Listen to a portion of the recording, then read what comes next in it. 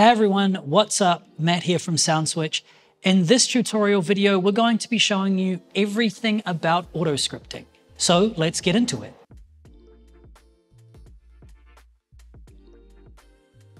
So in this video, we're going to cover off the auto-scripting feature. We'll explain what it is and how it works, and then we'll take you through edit mode and show you how you can use the settings and configuration in SoundSwitch to make the most out of the auto-scripting feature. We'll also switch over to performance mode and get one of our auto-scripted tracks playing back here on the Prime 4.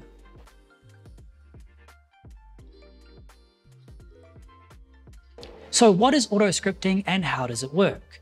The auto-scripting feature is used to automatically create light shows for songs in your DJ set. It will analyze the particular song, break it into phrasing and sections, and then will sync lighting effects specific to each section. For example, SoundSwitch will analyze the track, find out where the intro is, and will place lighting effects for the intro at the start of the track.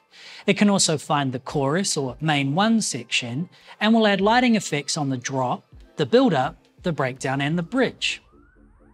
The first thing we need to do is make sure that our lights are all set up properly. We've covered this off in the Back to Basics video and the Getting Started video, which is linked in the description below. But we'll take you through how to set up your lights to work really well with the auto-scripting feature. So the first thing that we want to do is jump over into edit mode and start to patch in all of our lights. So we'll open SoundSwitch and select edit mode. Now, we won't be using the gig bar move venue that's already set up. We'll be starting from scratch. The first thing that we need to do is set up our lights into groups. We want to group the two sets of lights that we have on either side of the DJ booth into individual groups and make sure that the gig bar move is grouped in the middle. So the first thing that we will do is insert a fixture group. So we will insert a fixture group, and then we will open up our fixture library, and I'll look for the Mark H7 par in 6 channel mode. I'll drop 2 of these into the first group.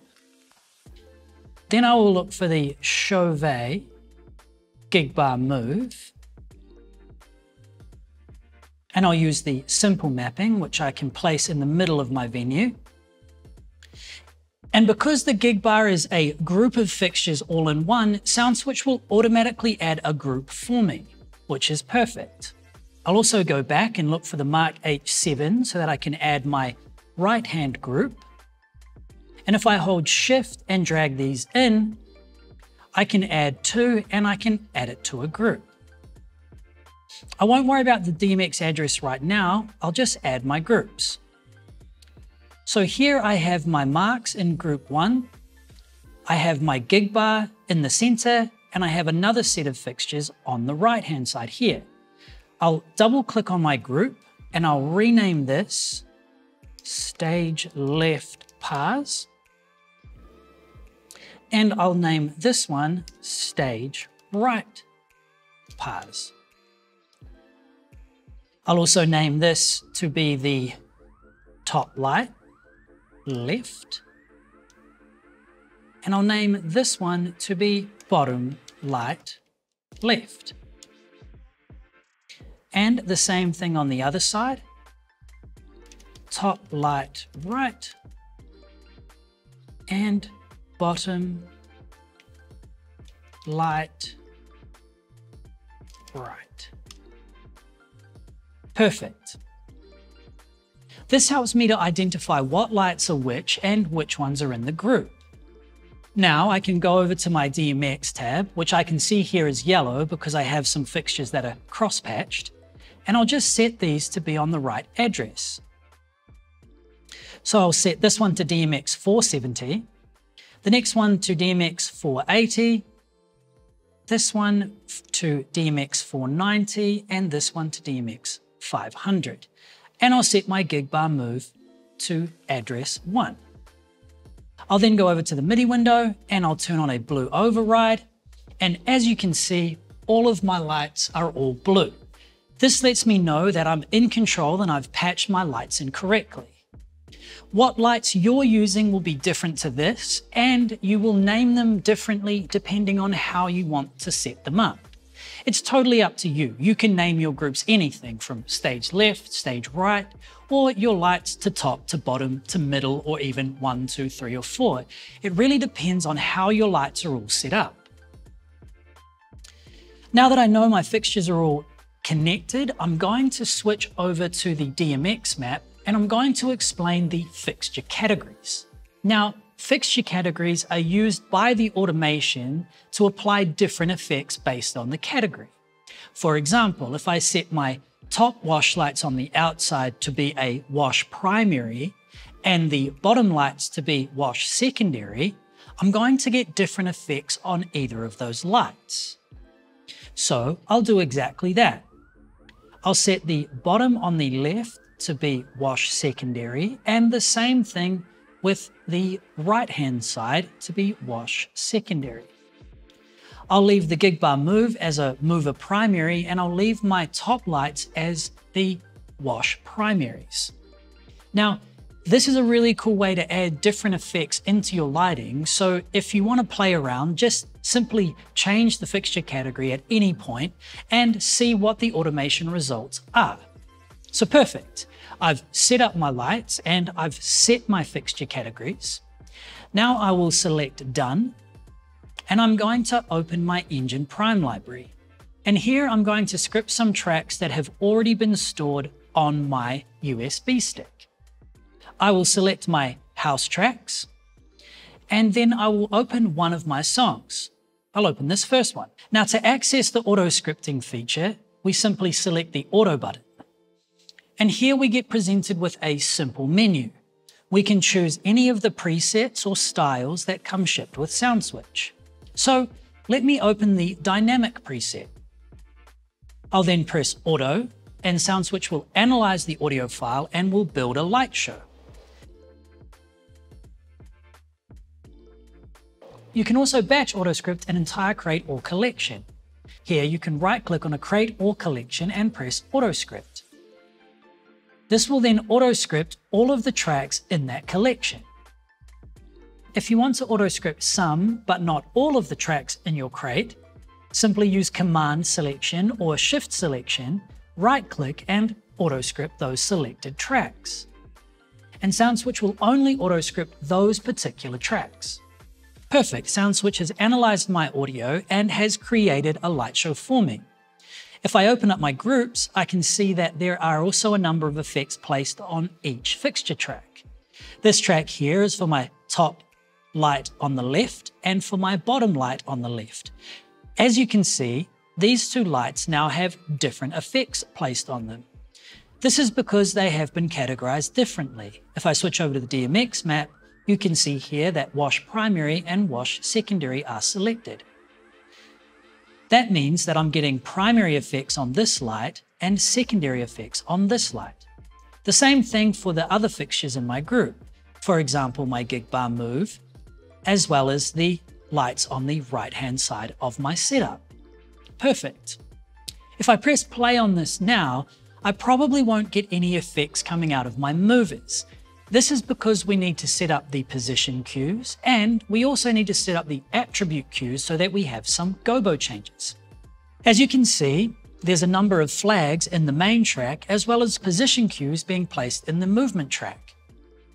The attribute cues here on the left correspond with the flags in the main track, and the positions correspond with the position cues in the main track.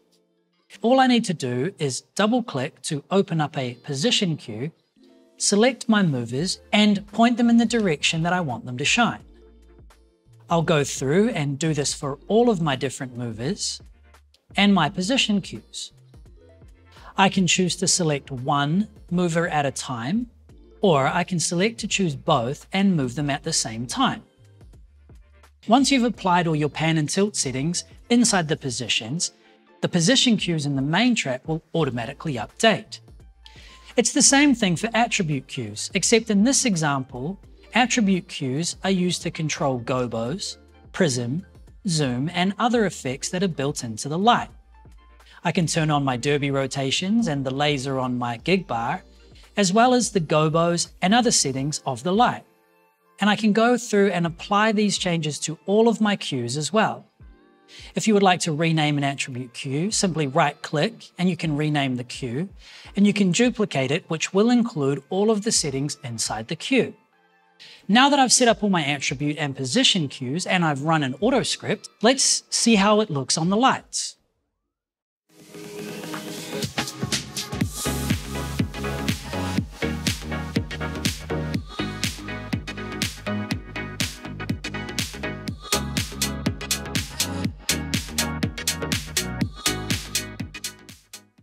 Perfect. That light show looks pretty good and SoundSwitch has got things on point.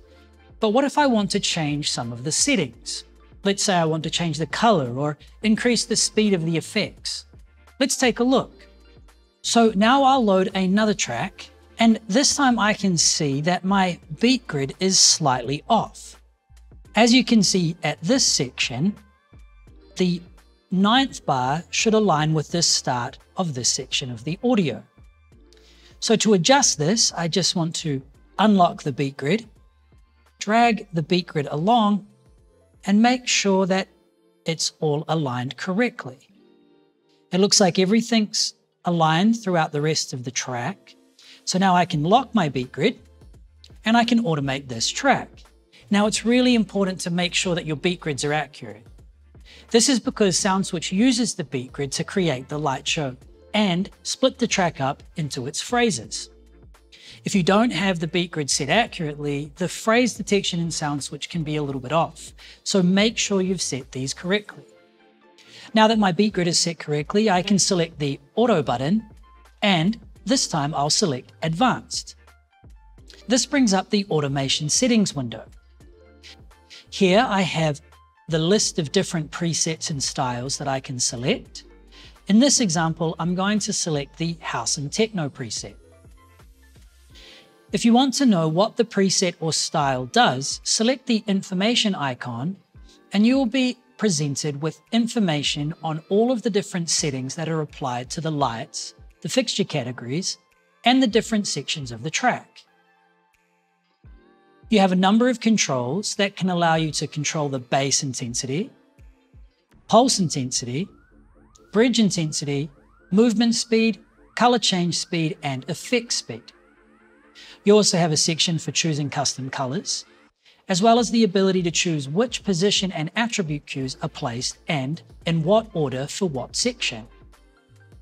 One of the best ways to use this settings window is to keep this dialog open and move it to the side, and then apply your settings. You can then make changes to the different settings and see that the changes are applied. Here, if I change the bass intensity, you can see that my lights will no longer go all the way to 0. If I change that back to 0, my lights will pulse from 0 to 100%. If I change the pulse intensity to 47%, you can see that the intensity will only go up to that percentage. I can change the bridge intensity, the movement speed, which will increase how often the position cues are applied. I can increase the color change speed, which will increase how often the colors change. And the effect speed will control how often or how quickly the chase effects are applied to different fixtures.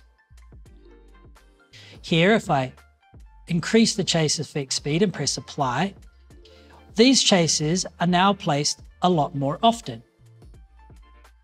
You can also choose custom colors, and you can randomize or use all of the position cues that you have set up. You can change and choose the order of how these will be placed for the intro, main 1, main 2, bridge, middle, and outro sections.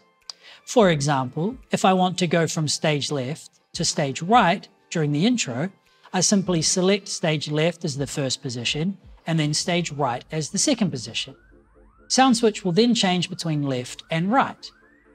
I can change the order so that it will go left, right, right, left, or I can randomize it. I can also change to use a change and hold position setting, which will keep my lights in a particular point and then change quickly to the next point. And if I disable this, the positions will change slowly from one to the next.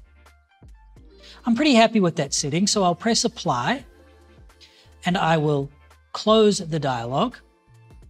And now I can see that I have a new light show for this particular track. I can save this, and if I would like to play this back, I can do so either here in edit mode, or I can switch over to performance mode and play this back.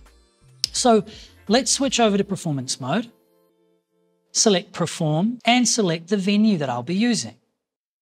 So I'm now in performance mode and I have my scripted track loaded on the left deck and I have a non-scripted track running Autoloops on the right deck. I'll lift up the fader and press play on my scripted track, and then I'll mix over and play the Autoloops on the right deck.